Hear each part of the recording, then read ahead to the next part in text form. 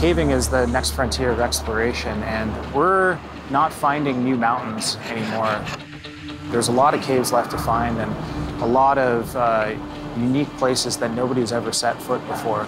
As a caver, you could go around and you could visit lots of caves. But as an explorer, like that, you found it and you pushed it as a team, you saw potential. There's nothing easy about this. There's not that much enjoyable about it while you're doing it. It's not a tick the box, it's really a committed effort to get this kind of exploration done. Kathleen Graham and Jeremy Bruns led a grueling expedition into the guts of our planet.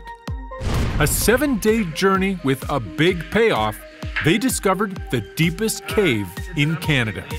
In terms of the cave itself, Bizarro Anima is 670 meters deep. I think the CN Tower is somewhere around 500 meters deep, so we're deeper into the earth than the CN Tower is tall by the time we get to the bottom of the cave.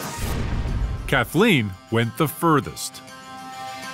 The edge of the water is at 654.5 meters deep. So I went in and I dived 15 meters deeper. I have cave dived, but never something that is so deep in a cave with so much logistical issues. Everything about this mission was hard. An accident, it could be very easily fatal. Pulling it off took meticulous planning. So Bizarro Anima is northwest of Fernie, about 10 kilometers, but it's in a very isolated mountain plateau. We actually have to take a helicopter to get up there. Because of the remoteness, we really only get up there once or twice a year. So since 2012, we've only had about 8 or 10 expeditions. Typically an average of 5-6 days for every trip. We've been forced to be really efficient and really focus on exploration objectives while we're up there. And in 2015, the first permanent camp was established within the cave. That changed the game for exploration in the cave for us. Having a base camp means they don't have to resurface until they're ready to. The deep camp, camp number 2 in this cave, at 530 meters of depth, is the deepest camp north of Mexico and in North America for cave. And it's permanently established as of this year with places for 3 cavers to sleep. So we also actually have a whole bunch of hardware in the cave, a bunch of bolts and ropes that we use for exploration. I think to date we've used more than 2 kilometers of rope in this cave. So when you're actually doing cave exploration, you're surveying, you're going point to point and taking measurements. So it's not fast, it's not an adrenaline rush. But the element of danger is very real. The biggest risk is always cold and rocks. Rockfall is a huge hazard. Getting hit by a rock coming from 20 meters or 3 meters is really bad. Good job, lad. You're spending 7 days living inside a refrigerator. Hypothermia can set in quite quickly. If you get wet, the only way to dry out your clothes is to keep moving in the heat of your body to dry out your clothes. So you do not want to get wet. If you have to dry out your clothes, generally you have to sleep with it, which is the last thing you want to do, but that's what you have to do. That's hardcore passion, something they need to survive this punishing environment.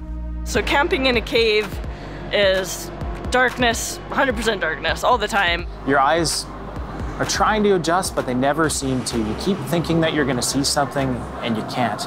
You're confused. You don't really know where you are, but then the smell of the cave, of 1,000-year-old dust floating in the air and water droplets floating around, kind of remind you, oh yeah, I'm in Bizarro Anima. It's just a mix of suffering, difficulty, uncomfortableness, and incredible achievement all at once. You have to be really resourceful and pay attention to yourself and your team, like where people's heads are at, and make sure that everyone's feeling positive, take care of each other. At these depths, you have to. If somebody were to injure themselves in the bottom of the cave, it would take a long time and a lot of people to get them out. It's going to take 1 day to get out for every hour that you travel into the cave. So in the bottom of the cave, if we're 10 plus hours into the cave, it's going to take 10 days just to get you out on a stretcher. We all know it, it's all in the back of our minds that you are deep in the don't screw up zone. I've had people notice before that cavers are really quick to, like, when you fall, you get up real fast. You hurt your finger, you just breathe and you keep on going, because you have to get yourself out of the cave. Fortunately, everyone made it out safely with full bragging rights. The deepest cave in Canada it's a big deal to us because caving as a science and a sport is very young in Canada. We're pushing the limits of exploration for Canadian caves. We're proving that Canada has a lot of potential and that there's so much more that isn't explored here.